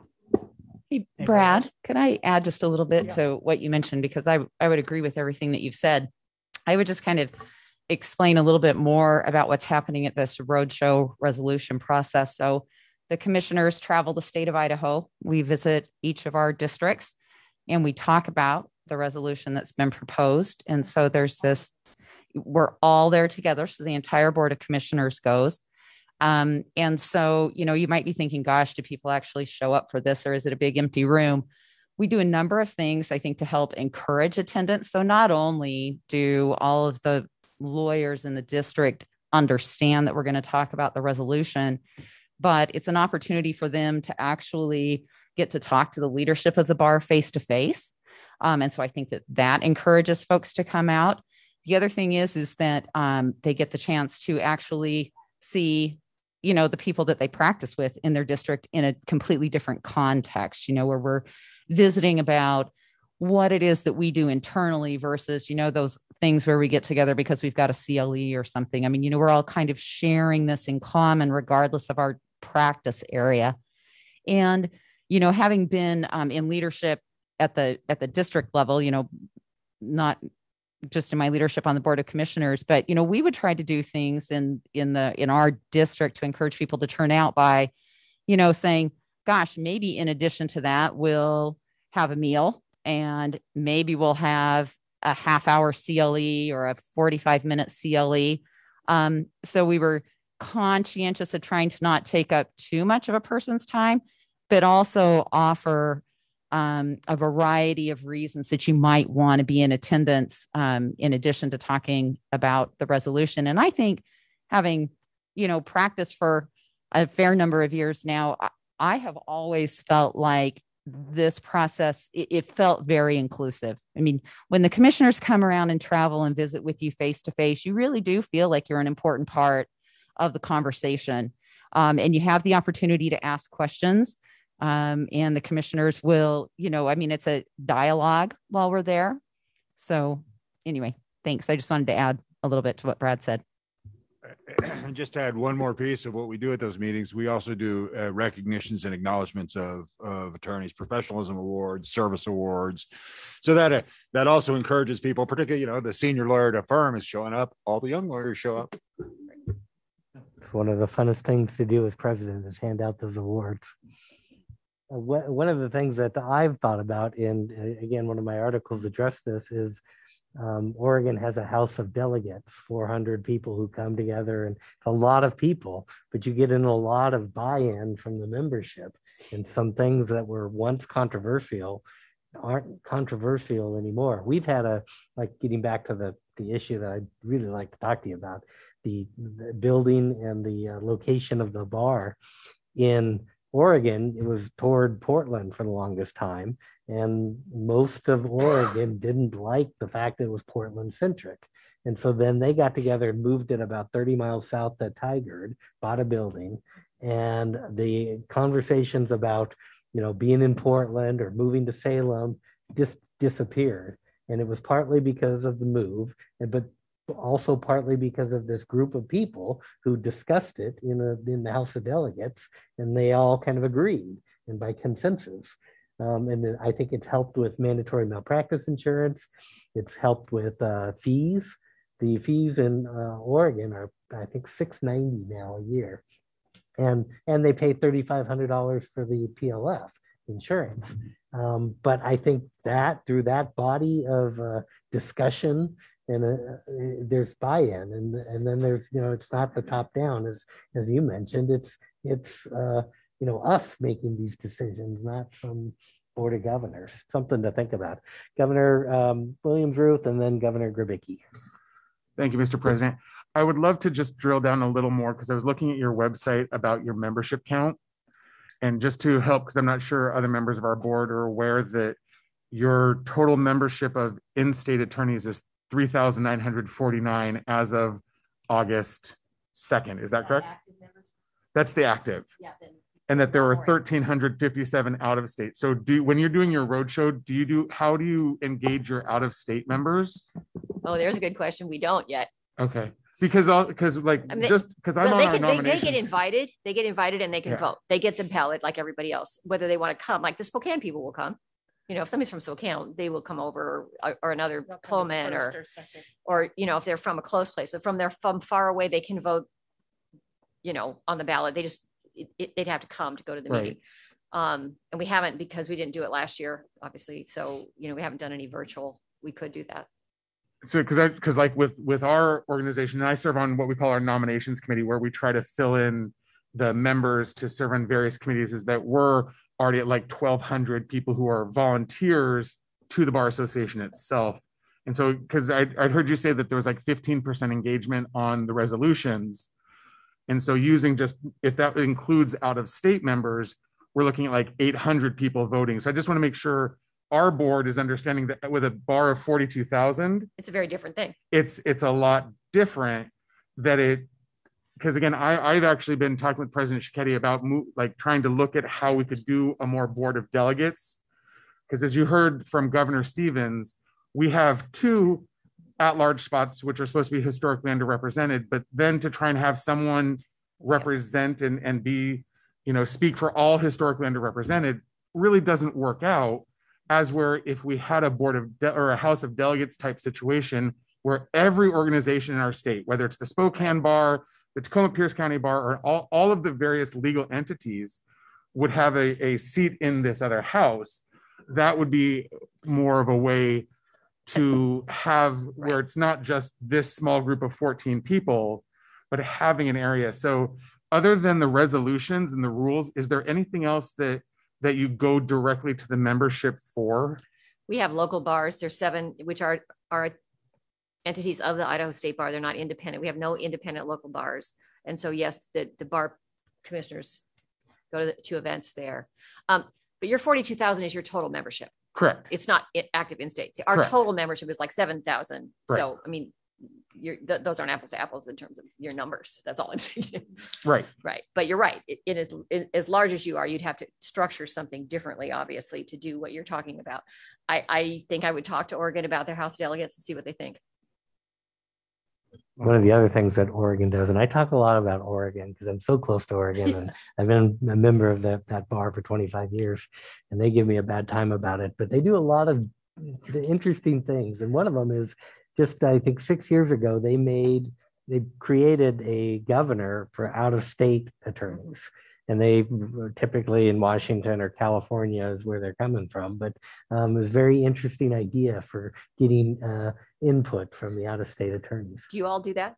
We don't do that. We're probably getting to that point in our case too. I mean, over 1,000. Yeah. We've talked about it off and on over the years, but that's a bigger issue than just out-of-state. It's every district in our case and in every case, that becomes way more than do we want a governor from out of state? Uh-huh. So it's an issue that probably needs to be addressed one of these years. Yeah. And for all maybe, of us. Maybe for us too. Right? When I did the survey on that a few years ago, because the board asked that question or somebody asked that question, the majority of the states did not have one. And I think it's moved away from that since then. Governor Grabicki. Kyle, let's first remember that in Oregon, you can't pump your own gas. I have 2 areas of inquiry. First of all, can you tell us how the Idaho Bar Foundation raise the money necessary to make the down payment to purchase the building? The Idaho Law Foundation bought the building in 1975, and they raised $30,000 from lawyers to buy the building. And it was a house in downtown Boise that cost $80,000. We sold it for 300 and some thousand. Built our building in 1993. We again raised up about 200,000 to build the building that we have. A lot from members, a lot from the sale, then obviously the sale of our old building. So they did a fundraiser both times too. But we had the same, somebody wanted to buy a building, form a foundation to buy a building, and a very nice tax lawyer said, you can't do that. You're going to have a foundation, it has to have a purpose. So the foundation was sort of the secondary piece. Our building's probably worth $2 or $3 million now because it's downtown. They will, and we have our own parking lot. And we owe $250,000 on it. It's probably worth $5. Well, it could be worth $5 now. That's the last time somebody asked me the question, but you're right. Kurt's office is across the street from ours, so he would know. My second inquiry has to do with legislative activity. How does the Idaho State Bar deal with legislative issues that lawyers have special knowledge of? Or do you? Run away? We don't, for the most part. If lawyers are asked by the legislature or sections of the bar to give technical assistance, like here's what this means, not take a position, they can do that. Beyond that, we really don't. And if it does need to go to the legislature, again, it has to go through the resolution process. So, for instance, if a legislator in Idaho came up with an idea to radically change your family law practice, divorce, in a manner that would shock the family lawyers, would the family law section be able to go and testify against it? No. Basically, no. They can, as individual lawyers, they could, but not as a section of the bar. It's the rules, right? Yeah. So you probably don't have the exposure that Texas had in the Longley case. Exactly. Okay, thank you. Governor Knight. I just want to follow up a little bit on the discussion that Governor Williams-Ruth was having about number of total members as it relates to the size of your board. We have 14 governors plus 3 officers. That's significantly less than states like Oregon.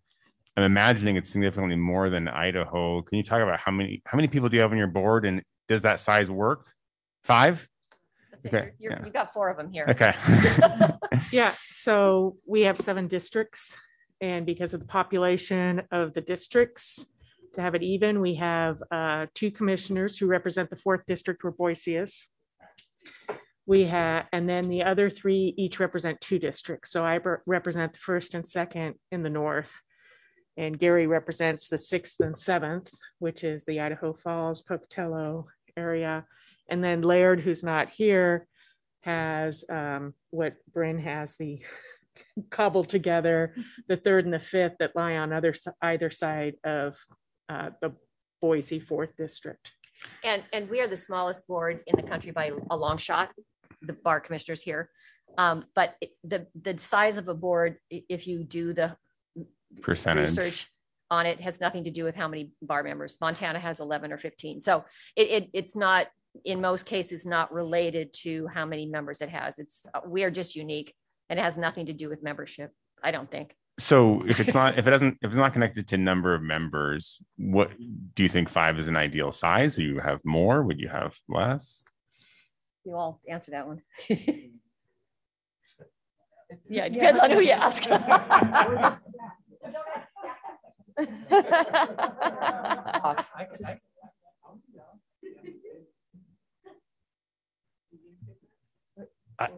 I mean, I'll just tell you, as somebody that represents the board, I think 5 is perfect. I mean, it is an easy. We talked about maybe being less nimble on the resolution. We could, this board can move, and we can get things done because of the size and because of the ability to get 5 people in a room and get the work done. So, I mean, 3 would be probably better, but yeah. But I mean, I would say this in the issue for a broader board is you get a broader range of perspectives. I think one of the things my experience has shown me in the time on this small board is we work very diligently to make sure that perspectives are brought into the room, recognizing we're a small group. And I think that in talking to prior commissioners, I think that is a historically true. Now, does that mean that all voices have always been heard, all ideas were always there, everything was always vetted in every decision? Of course not. But I don't think on balance, it works very well, I guess is the short answer. So, yeah, right. I mean, I think that's a good point, that obviously a smaller board may be more nimble, but there's pros and cons to that. You probably are not getting every perspective as you could get, but you may be able to get those from other places. I'm wondering how that impacts, the time commitment of the volunteers that you have serve as commissioners. How many meetings do you have a year? What is the time commitment of your volunteers in this role? I think Oh, I'm sorry. Were you going to answer? I was just going to say it's around 300 hours a year. Yeah, I'm going to put this on Diane because when I told Diane that I was thinking about running and I wanted to know the answer to that question, she said it's a lot of time. It's probably about 300 hours a year. So we probably meet almost every month. I mean, maybe there's been 1 month where we had something and we didn't meet, but we meet monthly. Those meetings last for half a day, sometimes a full day, depending on what we're doing. We may have the need to get together in between meetings to talk about something where we've got a short turnaround, maybe on a disciplinary matter where we've got to issue a decision and the rules require us to make a decision within a certain period of time. So we may have to do something quickly in a scenario like that. I mean, we have hearings, we have our road show takes up, if we're going to travel to every district in the state, you can't do that and have meetings without it taking some time. So we didn't get to do that last year, but a couple of years ago when we did get to do it, it's, that takes up a couple of days a week over a course of time, but it's a big commitment, but it's not a huge commitment. I've certainly had things that have eaten up a lot more of my time that were a lot less satisfying. and if you're from one of the corners like I am or Gary is, I mean, you don't fly anywhere, or it's like, well, now as of Wednesday, I can fly from Moscow to Boise, but normally I have to fly through Seattle or drive to Spokane to get to Boise. And I don't even try to fly to Idaho Falls. I don't know if anybody does, or Pocatello. You drive everywhere, right? I drive. Yeah. I drove to come here. So. Yeah, I've found from Vancouver, it's just as easy to drive and get there about the same than to fly to Spokane or Seattle. Going through the airport in Portland is miserable, and Seattle's miserable, and Spokane's good. I like Spokane, but the rest of them, it just takes just as much time. And get into your car and drive that. I was in Shelton 2 days ago, and I was on my way to meet with the local members, and a state trooper pulled me over, gave me a ticket, and then I was talking to the members, and this was in very small South Bend, so there's about 5 people there. And afterwards, I'm just kind of talking with them, and they asked me, "Well, how was your drive up?" And I said, "Well, except for the speeding ticket, it was fine." And he says, "Well, that's the judge right there. You should talk to her."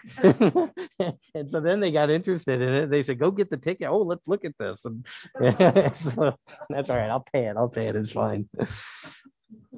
Any other questions? We're doing really well. We got about 8 minutes, and we can go a little bit over. I think dinner is at 5:30. I hope you guys have a chance to ask us questions. You said something really fascinating to all of us. We're firewalled off from discipline. So as soon as you said we have to get together and make some kind of decision about discipline, that I think all of our ears just went up like that. That was a misstatement. Oh, okay, great. No, it's okay. Admissions. They do have jurisdiction over admissions. They feel the one that Kristen's referring to did feel a lot like discipline. Okay. Because it was probably worse. But yeah, no. This board sits as a hearing. They are a hearing committee for disciplinary cases that if after the character and fitness committee makes their determination, then the board makes a determination.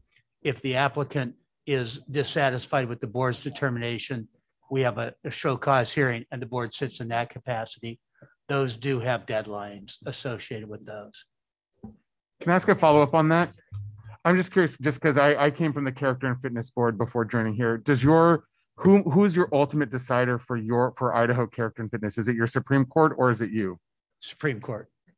Because with Washington, the character and fitness board itself only makes a recommendation to the Supreme Court, and then they do what the Supreme Court is going to do. Character and fitness committee makes recommendations to the Board of Commissioners. The Board of Commissioners make recommendations to the Idaho Supreme Court. Yeah, and we are completely out of that process. It literally goes character and fitness directly to the Supreme Court. I had a question, because as I mentioned before, I come from law school side. What kind of interaction, if any, do you have with the law schools in Washington? That's a great question for Executive Director Nevitt. Well, we meet with the deans of the 3 law schools annually, and that usually happens in September. So actually, we've reached out to get that set up for next month. We also interact with the law schools annually in a number of different ways. Some folks from our admissions team go to talk to law schools about the admissions process, including character and fitness. There's always a lot of questions about that. We have different folks who go out to talk about professionalism. Usually the executive director and the president are invited to address students as part of orientation. And then in addition to that, sort of a not super well-known relationship we have is that each law school has sort of a WISBA liaison or a WISBA representative, a student. And so Kevin and his team pass along information to them so that they can sort of liaise with their fellow classmates. I believe we also send copies of our magazine to the law schools so that they can track what's going on. I think those are the primary ways. Does anyone else on the team want to mention anything I forgot? I might add on, this past year, we were coordinating with the law schools a little bit. Coordinating is not the right word, but talking with them, of course, about diploma privilege and issues of concern to their students and whether that was appropriate or not. And then following the diploma privilege that was granted, whether it was to be continued on and not. And so I had conversations with the deans of all 3 law schools about those issues. And that was a discussion point for quite some time. Governor Grabicki? In addition, as we've been working on this rural practice issue, recruitment for rural practice, which has been going on, as Kevin said, for over 20 months, and has resulted in the formation of a standing committee. All 3 law schools in Washington had somebody working on that committee. And coming out of that, Lori Powers at Gonzaga will be a permanent member of the, what do we call it? The STAR Committee? Yeah, the STAR Committee going forward. And I think somebody from either the U or Seattle U is also going to be on there. And having somebody from the law school who deals with placement really is helpful in terms of the insight that we get as to what to do with the problem and how to solve it. Oh, and I think Diana's going to mention a huge partnership that I neglected to mention, which is the Moderate Means program. So go ahead, Diana. Yeah, so I was just going to mention there's a number of other things. So one is our Moderate Means program, which is a partnership between the Bar Association and the 3 law schools in Washington. that we manage a lawyer referral service basically for people of moderate means. And so the law schools have staff attorneys who supervise law students who do intakes of folks that are looking for an attorney who's willing to offer reduced sliding scale fees in a few number of practice areas. And then also we have a diversity committee that has a number of Board of Governor members and is co-chaired by a BOG member as well as non-BOG members. And that committee historically has had a close relationship with the Washington State Law Schools, specifically to partner with them on promoting diversity, their diversity efforts, diversity and inclusion efforts in the law schools, and just providing resource and support for students who are from underrepresented groups. And then our Pro Bono and Public Service Committee, they also have a relationship with the law schools and their pro bono work, just to make sure that they're also working hand in hand. And there was one last thing that I forgot, and there's probably other things I forgot, but we also provide provide comps, so basically free opportunities for law students to attend some of our continuing legal education programs.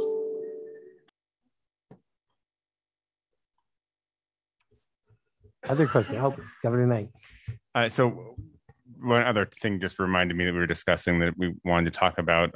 In 2020, Washington granted diploma privilege to graduates of any law school, meaning they didn't have to take the bar exam to become lawyers. I don't think that happened in Idaho. You allowed it to happen online, the exam? Is that right? There was an effort by some students and the law school deans to ask for diploma privilege in Idaho, but our court rejected that. The court did authorize us to administer the October online exam. In addition to, we did give an in-person July 2020 bar exam. And for 2021, is there any discussion of sort of doing away with the bar exam, or is that not something you're discussing in Idaho? We've talked about it periodically with the court. In February 2021, we had to go back with the court because, again, the decision was, are we going to give the test online or in person? Both options were available. So the court said, give it online for that test. In July 2021, we gave it in person. But each time we've talked to them about the issue, other things that I know Washington considered, temporary lowering of the passing score. Our court was not interested in going those directions. I know a couple states, like Georgia, is sort of studying the bar exam.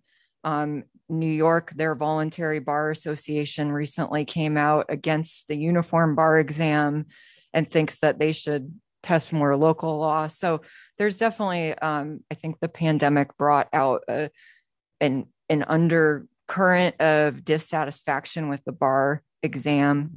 And I think, the National Conference of Bar Examiners is in the midst of a multi-year long study of the bar exam. And they've had a task force. They've made recommendations for this. They call it the next gen bar exam, and rolling that out in 2025, 2026. So in our court, 2 or 3 of the justices attend conferences, talk about the bar exam, and they're supportive overall of a bar exam as a licensure path for lawyers in Idaho. And they seem positive about the next gen bar exam, but not getting rid of that as how you become licensed.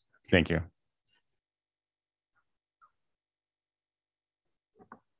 Any other questions for us? We've been asking a lot. So, can I ask, on your rural practice or STAR group or whatever that's called now, you all seem a little confused. Have you gathered up a lot of information for that in terms of what you've done? And okay. Is there somebody, I was thinking it'd be helpful for us to get that information because it's something we're kind of behind on where you are on that. And it'd be really helpful for us to see what information you have. Because we're going to put a group together with some court. Anyway, that would be very helpful if you have that. Governor Abel is the chair of that committee. Right.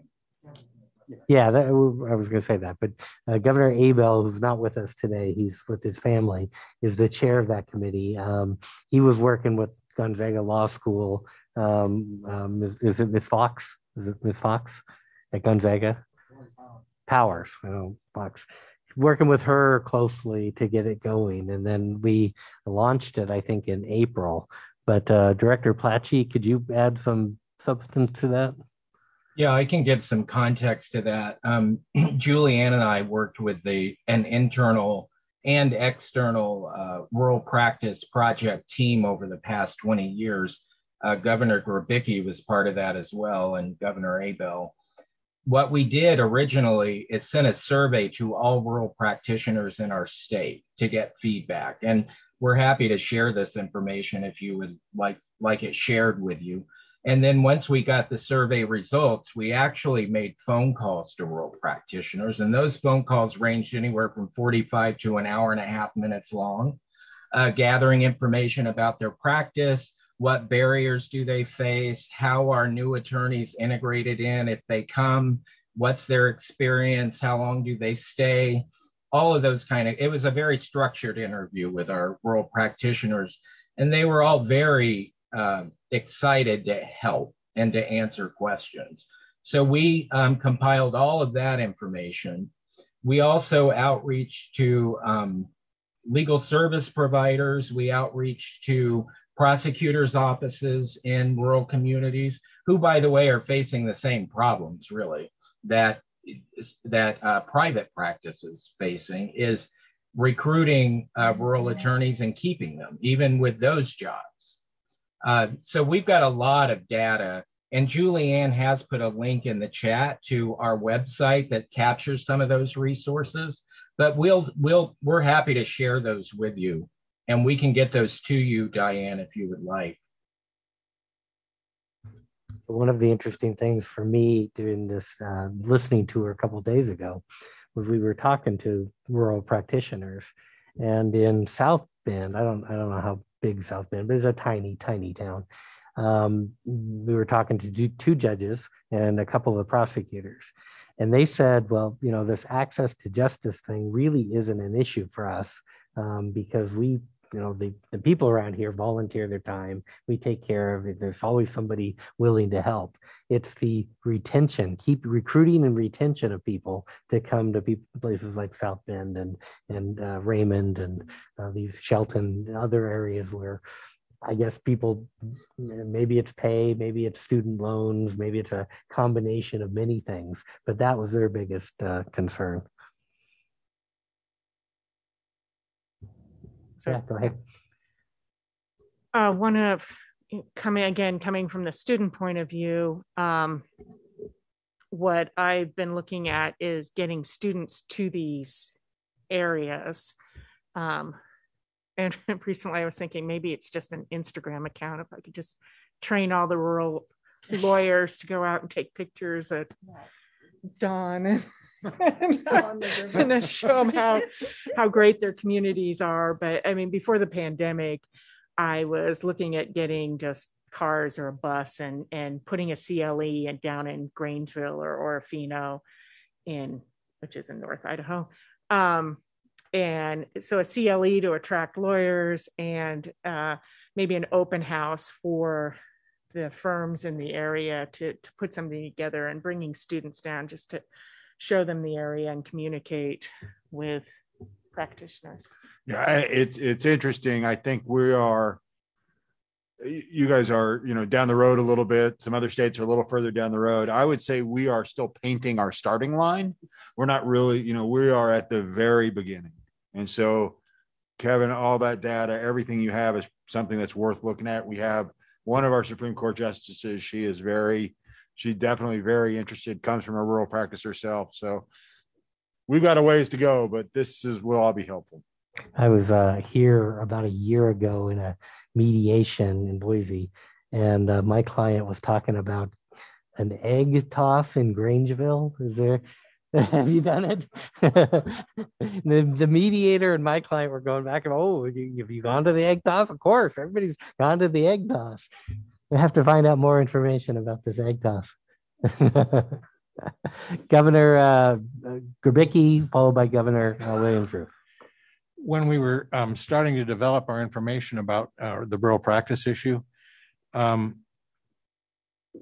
of the things we found out that was an impediment was the graduating law student might be interested in going to Ritzville or Davenport or whoever, but his or her significant other or spouse may have no interest whatsoever. And the other thing we found was that if the kid didn't come from a rural setting, it was very unlikely that he or she would be comfortable or think they're going to be comfortable in the rural setting, and they'd be resistant to doing it. And the irony was the lawyers we were talking to who were desperate to recruit young lawyers had very good practices. I mean, if these kids would go there, they'd make lots of money. And so when we were talking with Lori Powers at Gonzaga, several of the steps that we talked about was one, going into the high schools in these rural areas and talking to kids about what it's like to be a lawyer and how you become a lawyer and what the advantages are to being a lawyer, because it's the kid from that town that comes back who will stay. And then secondly, in college, doing the same thing at Gonzaga or Seattle U or the University of Washington or at Idaho, probably by their sophomore year when they're starting to get serious about a major, going in there and talking to them about what it would be like to be a lawyer, what it's like to go to law school and all that. And then thirdly, having the admissions and placement people at the law school identify the kids that are coming in that are from rural areas and work on them, because they're the most likely candidates to go back. And that's part of the process I think we're going to develop going forward. Yes, I just took I'm sorry, I jumped the line. Yeah, I just took a kid from Riggins, which is this big, and got him placed in St. Mary's, which is this big. So it was like, yay, success, but it's like one at a time. Governor Williams-Ruth, followed by Executive Director Nevitt. Thank you. I'm just a really data-driven governor, and one of the things I enjoy from Director Nevitt's report that she sends us is we have a 2-page report that breaks down everything from, like, we have one member who was admitted to the bar in 1946, and it goes through years of membership, type of practice. Do you guys break down your statistics that way too, or? We don't keep years of practice. Yes, gender, age, statistics about where they practice, how many, how old everybody is. We have all that. We do not have what kind of practice. We don't gather that information on our licensing stuff. Now we could figure it out, but we don't gather it aggregate. It was just fascinating. Like, as an estate planning attorney, I know that I'm competing against 3,302 others because we have years licensed, age, practice area, languages spoken, gender, sexual orientation, ethnicity, members and firm type. So I was just curious if that was something unique that Director Nevitt does for us and what we've started collecting as information, or if that's standard. No, we have about half of that and the other half we don't. Executive Director Nevitt. Well, Governor Grabicki kind of stole some of my thunder, but I did want to share, as someone who I grew up in a very rural part of our state, in a town of about 3,000 people. And when we were on the most recent stops on the listening tour in Pacific County and Mason County, I did think I left both of those stops feeling like a big part of the answer has got to be about encouraging people from those communities to become legal professionals and return. And that's where I do think that having a program like the law clerk program where you can become a licensed attorney without going to law school has a lot of promise. I think particularly in our conversation in my home county of Pacific County, the attorneys that we spoke with got really excited about the possibility that they could, train people in their community to become lawyers who then wouldn't be burdened with that student loan debt and wouldn't have to be convinced that this is a good place to live. Yeah, growing up in the community certainly helped with the folks that we talked to, and return and maybe moving away for a little while, but then coming back. And I imagine that's probably true for a lot of your communities too.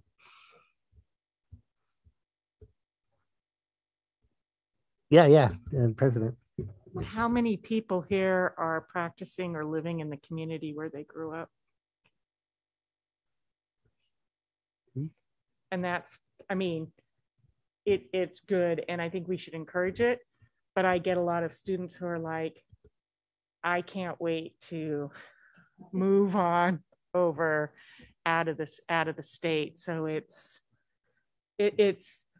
from the law school side, it's like, how do you address all of these different issues, the people who want to get out of where they grew up, or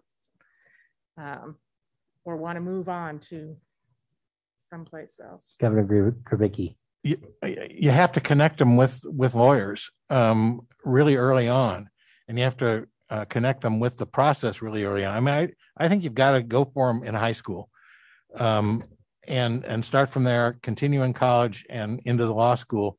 And I think if we did that on an organized, consistent basis, we probably could solve the problem.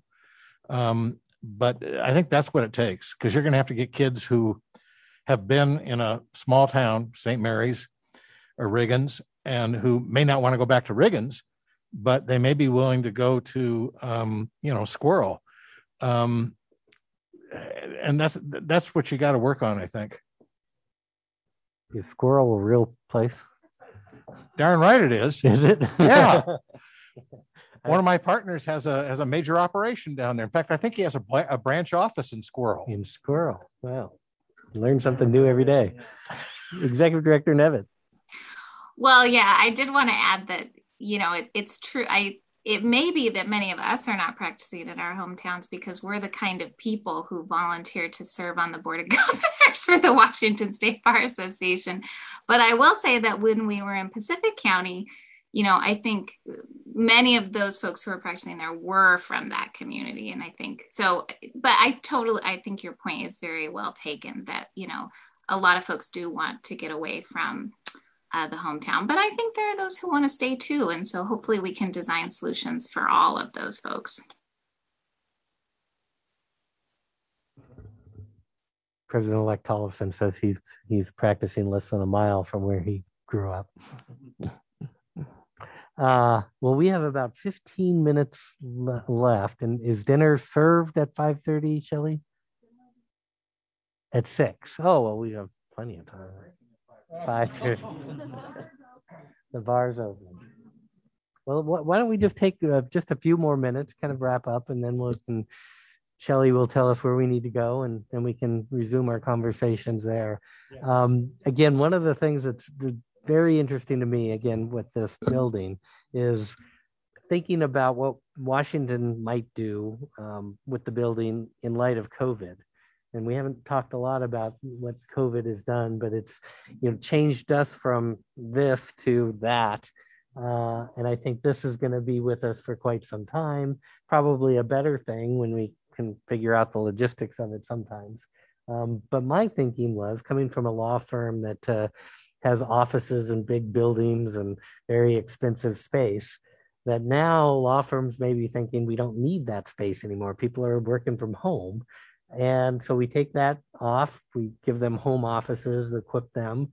But others maybe not having the conference room space, not having the ability to do mediations or depositions, that a building, if we purchased one, could offer those services to our members as something as the new normal going forward.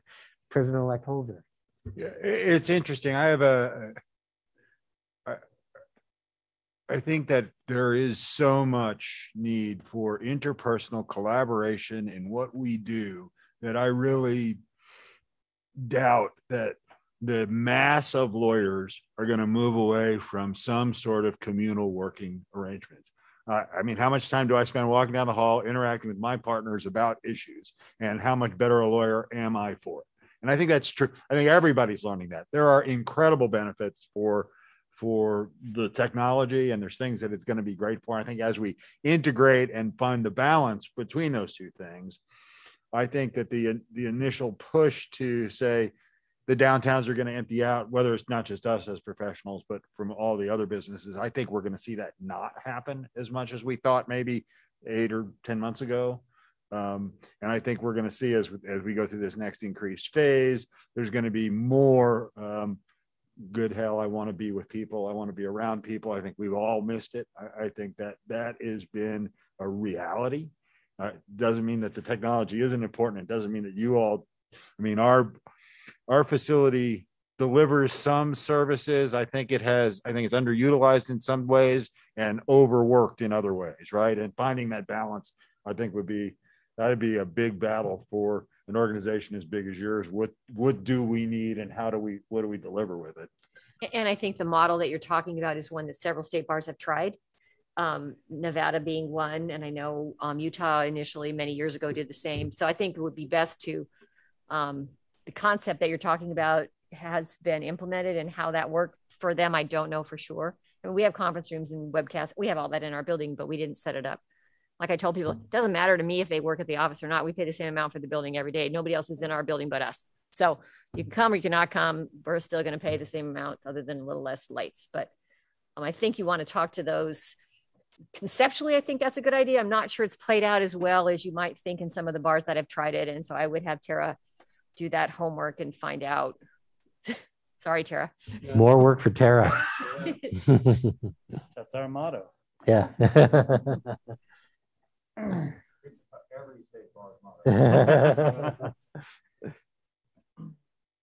Any other questions about Governor Grabicki? You know, what we found in Spokane, my firm is 24 lawyers. And what we found in the larger firms in downtown Spokane, which are basically anywhere from 12 to 35 lawyers, is that the business, estate planning, tax lawyers, transactional lawyers can work pretty easily from home. And most of them did during this COVID business. The litigators couldn't do it at all. The litigators needed to be in the office. They needed to be able to talk to each other constantly. They needed their support staff right there with them. But even the business and transactional lawyers found that they wanted to either go in some of the time or at least have Zoom chats with their colleagues. No one's satisfied being isolated. Governor Stevens. Yeah, well, on this topic, I just actually believe that we're going to find that hybrids are going to be really where we go next for a number of reasons. But if we just think about, I know how many people dislike Zoom or whatever, but that's because it was either or choice. But to begin to think about other ways in which we, one, when we didn't have the pandemic, we didn't really look into Zoom the way we did. And we had very clunky kind of gatherings. So people who couldn't attend would be on the phone somewhere and disembodied. But I think actually we're probably going to, I'm just more and more convinced that we're going to have a hybrid, because while we are social animals, we are also people who realize if they are parents and early parents that it's a way for them to balance home and work, and just to make that room possible, because this is also then a wonderful way in which people who otherwise wouldn't be able to travel to actually travel and access services and participate and be present. And so I thank you all. And I keep saying that the next thing we will have, and I don't know if hopefully it won't be a pandemic that will cause it, but I'm actually looking forward to the hologram meetings where not only are, we're in these boxes, but there will be empty spaces where actually my hologram will be next to you, even if I am, quote, physically not there. And I think that's going to come. The Star Wars era. I'm I'm not allowed to make motions as a past president, but I move we meet in Idaho every year. And I'd like to note that, have you guys noticed how good looking people raised in Idaho are? It's just awesome. Just awesome. This meeting went very well.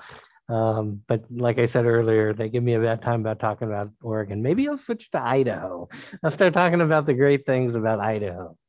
That would be nice. Well, let's wrap things up then, and then retire to Shelley. Where are we going? In the Aspen room. Is that the glass? Oh, from last night. Okay, around the corner. The Aspen room. So we've been going for about 2 hours. So we'll have a little break and then start congregating down there, and we'll have dinner and enjoy each other's company. Great. Thank you very much. Have a great dinner.